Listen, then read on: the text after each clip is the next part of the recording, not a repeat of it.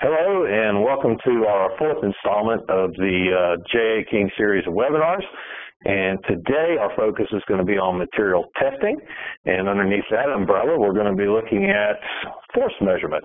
So today we're going to show you three different types of force measurement pieces of equipment and how they perform. We're going to go from manual systems all the way to fully automated.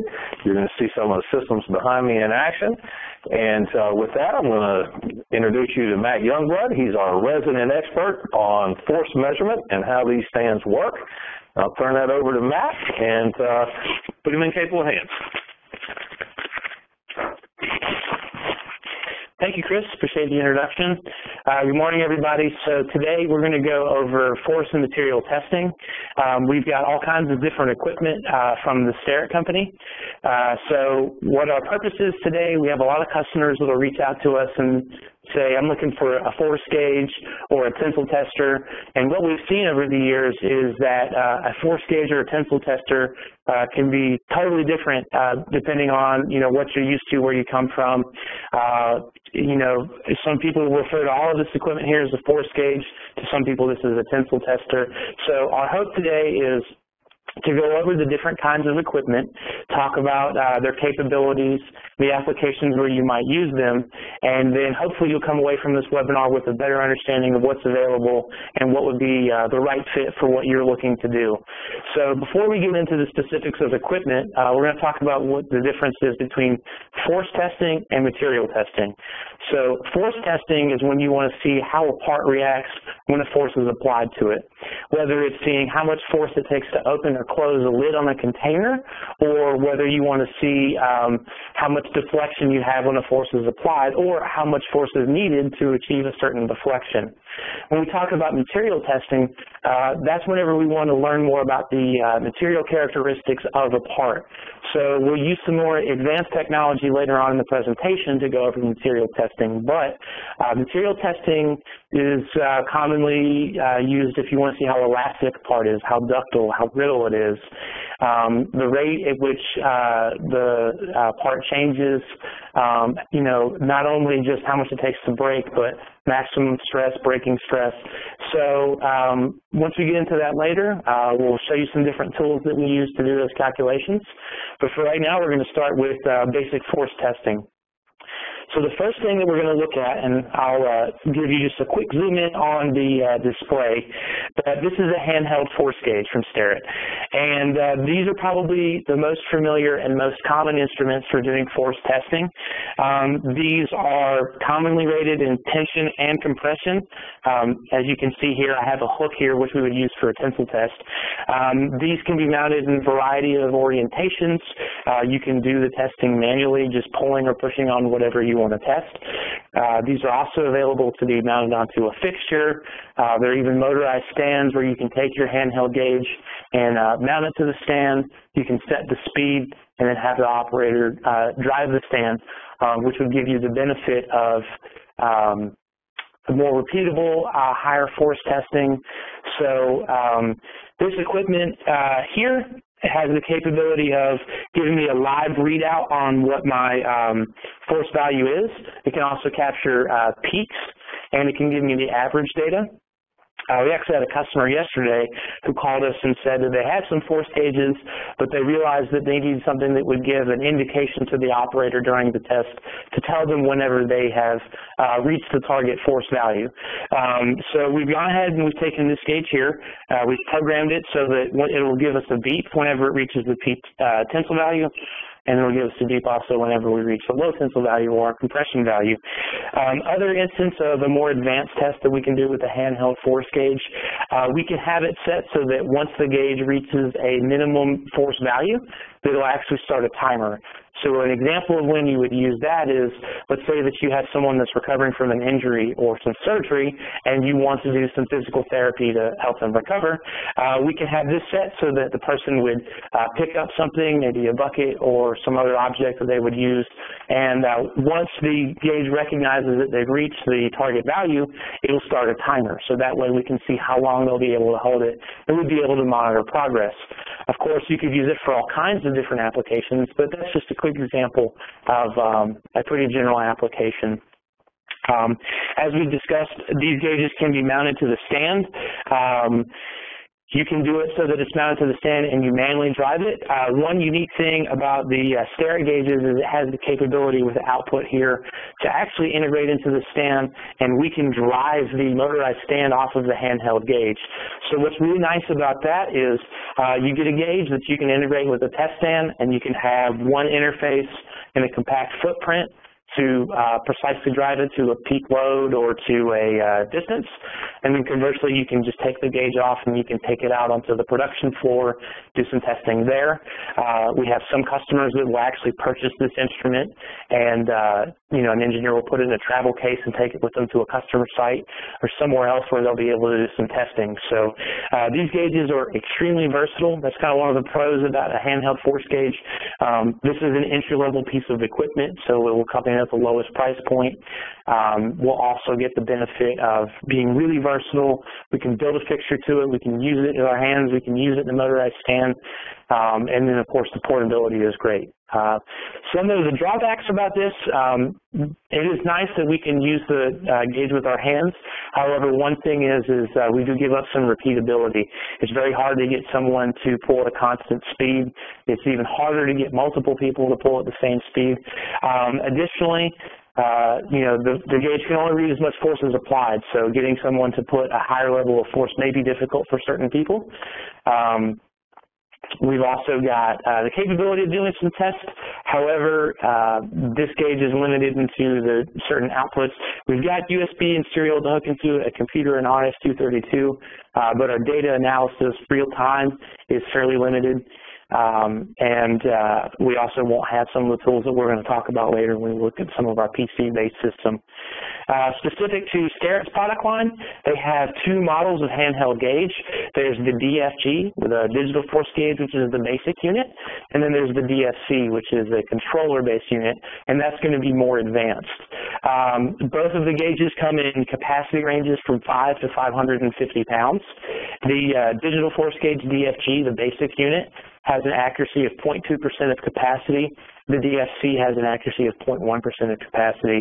And additionally, the DFC is the unit that would be able to perform some of the more advanced tests as well as drive a motorized stand. So moving from the handheld gauge over to an automated system, we're going to zoom in on the machine to my left. So what we have here is a Starrett FMM 550 frame. You'll see that we've moved from a handheld force gauge to an S-beam load cell. Just like the handheld force gauge, this is calibrated for tension and compression. And we've got what are called compression platens mounted onto the stand right now. Compression platens are going to be what we use for doing a compression test. You'll see on the side of the frame, we have a scale there so that we can manually register the distance traveled. That's great for quick and easy setup. If you have a handheld gauge mounted to the system, you can do that. Once we get the system connected to a PC like this tablet PC that we've got here, we're able to use the encoder, which is inside of the frame, to get automatic and real-time distance measurement. So Chris is going to load a styrofoam cup onto the machine, and we're going to demonstrate right now how quick and easy it is to perform a test. So Chris is going to hit the start button there. And as you'll see, the crosshead has already started moving downwards, and we started to apply force to the cup. So looking on the monitor, and it might not be really clear from far out, but you can see that we've got a graph here which shows our load over distance. We can change that and do load over time, distance over time. And we can also go over here, and instead of looking at the graph, we can look at the values that we want. So I wanted to know what the maximum load was, and so it's providing that. On the left side, it tells me that this last run was 38.9 pounds. And then over here, I've got the data from previous runs that I did. We've also gone in and set a tolerance, so you can have it so an operator quickly loads the part onto the instrument, hits start, and it's going to tell them if it passes or fails. So you can get someone with practically no knowledge of the instrument itself to go ahead and put up different parts on there. We'll get incredibly repeatable data. The machine's fully operated off of a precision motor. We've got, a high precision load cell and the encoder, so we're going to be able to get great data no matter who or when we take the data. So in the advantages that we've got in a motorized system like this over a handheld gauge, repeatability. We can do more complex testing, so we can do compression tests, we can do tension tests, we can do some cycle testing. I want to apply a load of 10 pounds 5 times, or I want to pull something to 20 pounds of force for 30 seconds, however you want to do it. The tests that are programmed in here, the L1 software already comes with some templates, so it's going to be very easy and very quick to program whatever test you want, whether you want to go to a load, a distance, a brake percentage, or a cycle. It's got a lot of prompts in there, some steps that are built in so that the machine will automatically zero itself out. So very little operator input. So the advantages that we'll get with this machine additionally are the high throughput, the more complex testing, and the automation. Also, this is a very rugged design here. So we get, a lot of life, a lot of use out of this one piece of equipment. Some of the drawbacks that we have with this compared to a handheld gauge, these are not intended to be portable. You can move it occasionally, but realistically, you would set the machine up and then the operators would bring parts to the machine. So whether it's in a quality lab or on a production floor, this would be dedicated to wherever it's installed. Unlike the handheld force gauge where we can just pick up and start measuring tension and compression, this does need to have a test built, and while the tests aren't very complex, you would need someone who's somewhat familiar with the software before they can go ahead and start performing tests. And there are some more functions, more equipment involved with it, so there is a higher price point for this as compared to a handheld gauge.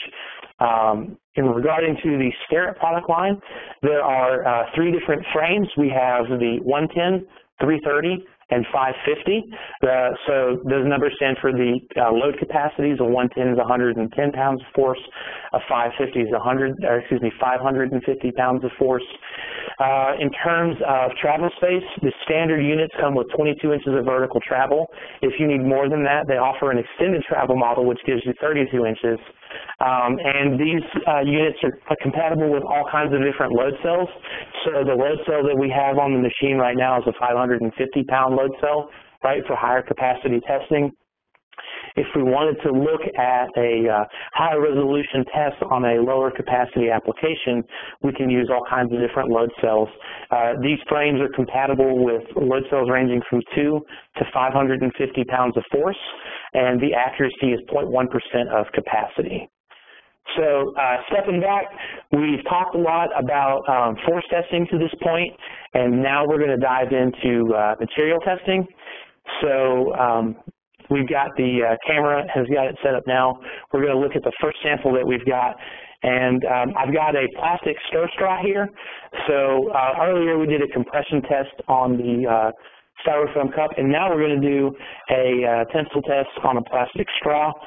Also, we're going to get it set up so that you can look at my screen and you can see my software. All right, so now we're going to hit start. What my software is asking me to do is put in some of the information about the sample. So when we were talking about material testing, we want to know about how the material composition of the part, how it reacts, what changes. So to collect that data, we'll need to put in some dimensions. So I measured my straw here with a dial caliper, and so I've got these fields put up here. If I wanted to skip the step because I know that my samples are always going to be the same size, I've got that capability, but for today's demonstration I wanted to see that you can put in the different dimensions. Additionally, I use the dial caliper, but if you have digital gauges such as drop indicators, calipers, micrometers, it can even be a scale, whatever you want to use. If you have the correct cable, you can actually hook it into this computer and you can have that data go automatically, so it's going to go through faster, and you also reduce the risk of the operator accidentally typing in the wrong number. So now that I've got the information that I need for the test in, I'm going to hit done. So we just have a quick sample prompt here. It says, thanks for joining the webinar, and after 3 seconds, our test takes off. So now you'll see that it says, remove the broken sample and press yes. So I programmed in the software to put a pause step after the sample breaks so that I can take it out. On a plastic straw like this, it's not really a big problem, but if you had a metal part, say like a copper tube, that will stretch, it'll change its shape, and it will become hard, so we wouldn't want the machine to come back down on that sample as it could potentially damage the machine. So I'm going to go ahead and I'm going to take my straw out.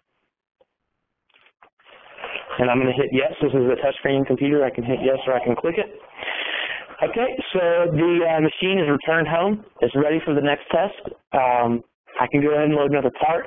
One thing you'll see is we have a curve here, but we don't really have any data called out. So what I'm going to do is I'm going to go ahead and show our post-test data collection tools.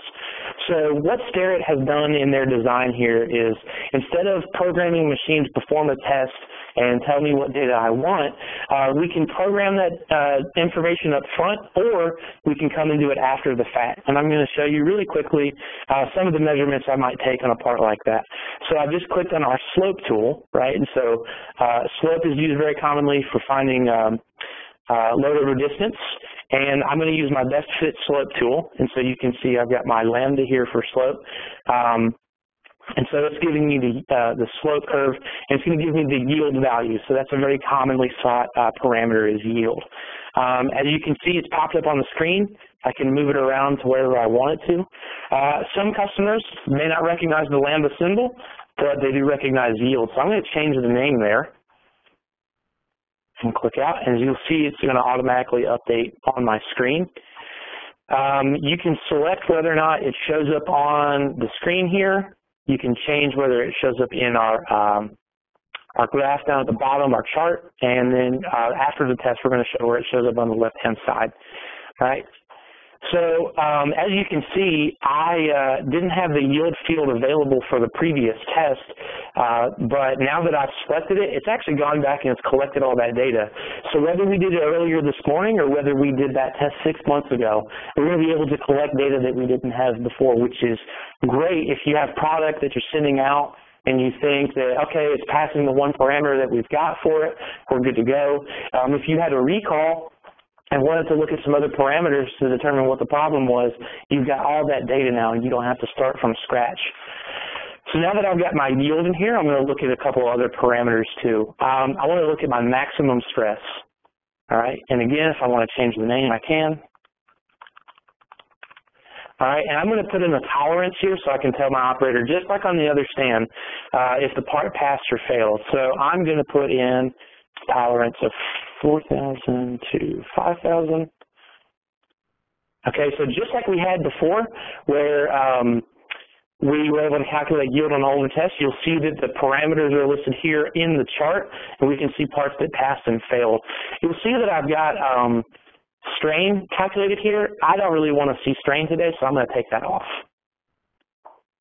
Okay, and now if I want to look at my fracture stress and strain, I can go ahead and click on that over here and click Save.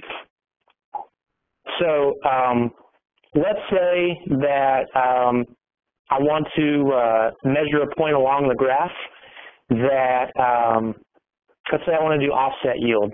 So now I've already got my yield strength. I'm just going to click on the curve, and so my offset yield is automatically coming up. And so just like before, I can put in a tolerance, I can pin it to the graph, take it off. Here I've got offset yield. This is going to be very common for customers that are doing material tests on metal samples. Additionally, we'll have customers that their initial curve isn't very smooth at the start. It's got some peaks and valleys, and so what they'll use offset yield for is doing an offset to get repeatable data. So if I want to do 0.2, I can do that. I can do 0.5. And it'll adjust automatically and update. Now, one thing is, let's say that I want to get something along the curve, and I'm not really sure where exactly it needs to be. I can use my scope tool, which is up here, and so I can move this anywhere along the line that I want. So if I see something that's interesting and I want to know the data at that exact point, I can drive it along however I want. You can use the mouse, you can use the touch screen. Now, let's say that I want to find an existing, or excuse me, a piece of data at a specific point, 4.125%. I can quickly type that in there and it's automatically going to snap there. And just like we talked about before, it's automatically updating for all of the different test points there. So, you know, if I delete that, I don't want it, that's fine. I can take it off. 2 months from now, if I want to come back in and add it, all I'm going to do is click right here, type in the value I want, and it snaps to it automatically. So I've got lots of data and everything looks pretty good here. One thing that you'll look at here is F. So F is for a formula, and you'll see the X's are listed there is because it's out of scope, right? I wrote that formula, deleted a bunch of data, and now I want to recalculate it again. So what I'm going to do is I'm going to pull this back up. And so I can use this to calculate data using anything I want, whether it's a manual input or whether I'm taking data from another one of the columns. So let's say that I have an old test and I always report my yield as, you know, as half, right? So all I got to do is click over here in half, and then I'll just use my divided by 2, and I'm done. So that formula is automatically going to populate there. If I wanted to do a coefficient using the temperature and humidity in the room or use any other parameters where an operator might manually input that, all you've got to do is we can use a comment field, input that data, and then at the end of the test we can use our formula tool and we'd be able to calculate it. So we already have some powerful tools to perform advanced tests and collect all kinds of common data, but if there's something that's not standard, we still have the ability to calculate that automatically using this formula tool. So this is a really popular feature. A lot of our customers find a use for it. So I'm going to delete that, and now I am ready to start looking at what data I'm going to export. So the first thing that I'm going to do is I want to look at multiple runs compared next to each other. So I'm going to click over here. All right, and you'll see,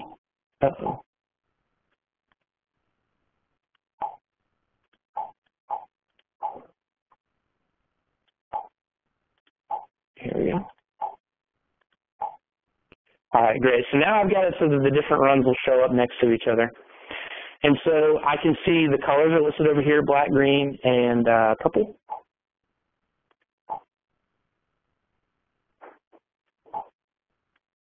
Okay, so as I'm going through, I can see the different curves. I can look at it.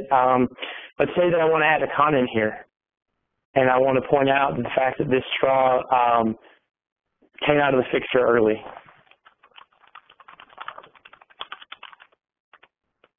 And then I'm going to go through, and since it's the green line, I'm going to change the color to green. And now I'm done. As you can see over here, I've got this plus tool. And so what I can do with the plus tool is I can go in and I can select and deselect the data that I do and I don't want. So I'm going to go through here and I want to put in the time that I perform the test. You can do all kinds of stuff. If you want to add comments, you can put them in there. You can have it so that you're collecting data. Let's say that you want to have multiple inputs that are used for your formula, but you don't want to export those inputs. You just want the result of the formula. That would be an example of where you would do that. And so I'm going to go ahead and hit my check button. So you have your quick access to data down here, max, min, range, average, standard deviation, your SBC data. But if you want to go ahead and export everything as a result, I can have it so that the system automatically exports a CSV file. Here I can click on my data export option. I've got CSV, I can copy to a clipboard, I can export the graph as a bitmap, and I can export raw data. Some of our customers will have an ERP system or some other software that will request a raw data stream be sent. So that's how we would be able to do that. So everybody knows what an Excel spreadsheet looks like. So instead of looking at that, I'm going to do this in a print report. All right, so I'm going to put it on my desktop. Okay, so I've got it printed out here. So I open up my PDF, And so I come in here, you'll see that it's got the name of the operator. So the software gives you the capability of having different logins. So you can have everyone type in their name or what shift it was, however you want to format it. Here underneath is company name. You can even put in your logo. So if you want to put your logo or your customer's logo, you have the ability of customizing the report like that. I got my time and date of when the test was exported. So I've got my graphs. You can see that I've even got my comment here from where I added that it came out of the grips early. And then scrolling down, as you can see that you've got all of your data collected. So the software is extremely powerful. Going back in here, you can go in and with our settings tool, you can go and change where you'd have the file sent and everything like that.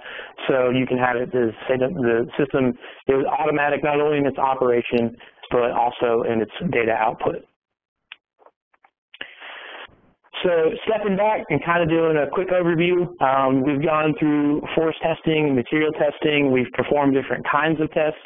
So I think that it's worth noting that there are different fixtures and grips that are compatible with these systems. So right here we've got some vice action grips. Those are compression platens. You'll hear about other kinds of grips like pneumatic grips, which are used a lot in low force tensile applications or using slippery fabrics. So we'll use pneumatic grips, which use an air line and a pressure regulator to apply a constant force. And you can use them with different what are called jaw faces, which are the part of the fixture that actually touch the part. You can get serrated faces, smooth faces, rubber faces, notch faces for cylindrical parts, rubberized wave faces, all kinds of different configurations built for different samples. At higher capacities, we'll see that, especially in metal testing, customers will use wedge action grips, which will apply a constant load using spring force to pull a sample apart. And we've also got rollers, so a lot of customers that are doing peel tests will use a roller. They'll take their whether it's plastic film or fabric, put it under the rollers, which will hold it in place as it's pulled apart. And then bend fixtures. So sometimes you'll hear about a test called flexural modulus. How resistant is a part to being bent? And so what we'll use is a bend fixture, and we'll actually set the 3 points apart at a specific distance so that we can repeatedly set it up across different machines and get repeatable data well. So one thing that we always suggest to customers is when looking at a piece of equipment, understanding the volume of inspection that you're going to be doing, the capacity that you're going to need, and fixtures are extremely important, right? If you can't present the sample to the sensor, you're not going to get accurate data. So whether it's a little handheld force gauge like this or a material testing system, it's very important to look at your different fixturing options and find the right product for the application.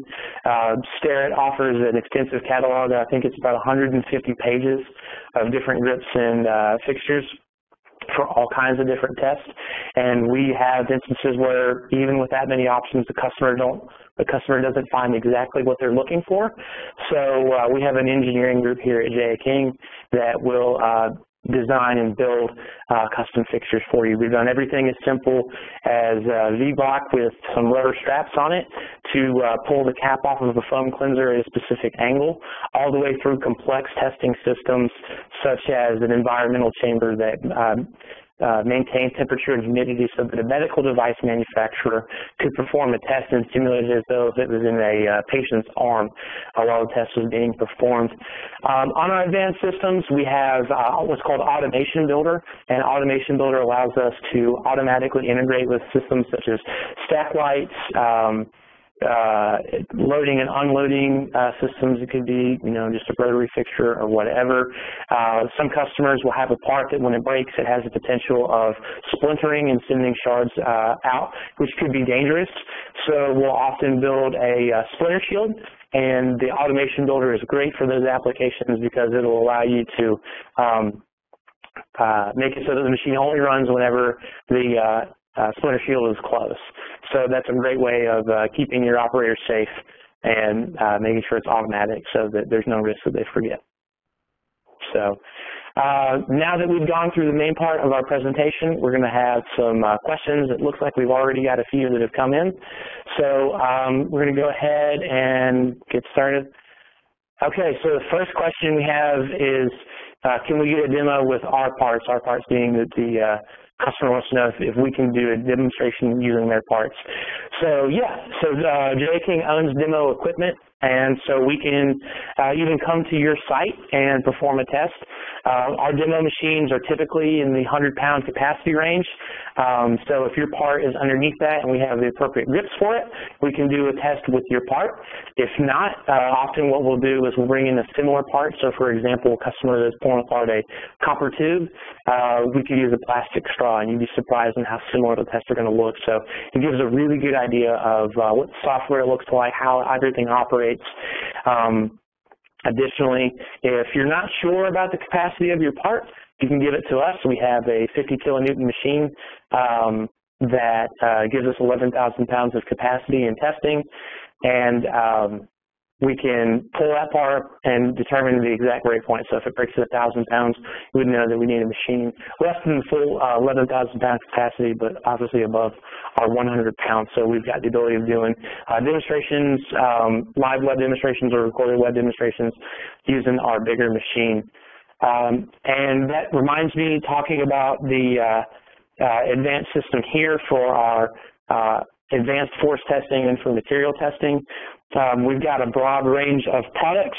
We have the F and M series frames. So both frames come with a granite base, which gives us thermal stability, as well as a bottom heavy base so that we get linear accuracy in case the part breaks at a higher point up on the column. We've got a precision ball screw in there driven by a motor that has speed ranges all the way as slow as 1/1000th of an inch per minute, all the way through 60 inches a minute. The F series frames, which is the FMD and the FMS, have a 20 micron rotary encoder for our position accuracy. All of the machines are compatible with multiple load cells. You can use any load cell that is at or below the capacity of the frame. M series will have a 5 micron rotary encoder. So FMS is force measurement system. MMS is the material measurement system. And so that 5 micron rotary encoder, coupled with the input of the material dimension, gives us high accuracy on the stress and strain calculations, along with others, where in the past we might have required an extensometer or something like that. That 5 micron rotary encoder gives us really good data really quickly and automatically. We've talked about the FMD and the MMD. Those are the dual column machines. So beginning at 10,000 newtons and up, Starrett sells the machines. It's about 2,000 pounds. We'll sell the machine in the dual column setup. L2, which is our more basic tablet-mounted force software, which has some of the automation capabilities that we don't have on L1 for more complex tests, is available on all frames. You'll see L2 Plus on a lot of the FMS series and the FMD series, and then a lot of the M series machines are sold with L3. So the load cells, again, as we talked about, range anywhere from 2 pounds of force through the capacity 50 kilonewtons or 11,000 pounds of force. The FLC load cells are available at 0.1% of capacity. The M, so just like we had the MS for material testing, the MLC load cell intended for material testing is 0.5% of reading. The smallest machine here, our FMS 500, is going to have a 15-inch capacity for vertical travel, and then we go all the way up to the dual column machines, which will have 44 inches of testing capacity. Automation builder, which is where we can integrate with some, stack lights for tolerancing, loading and unloading fixtures or automated devices, and doing some of the calculation, is an add-on which is available for all kinds of different machines. So, moving on to the next question, are these benchtop or floor models? So all of the models are intended to be benchtop. So whether it's a unit like this, where I can quickly load and unload the part at your standard table height, or if it's a dual column where you might look at a lower bench, you still want to put it on top of a table or a bench.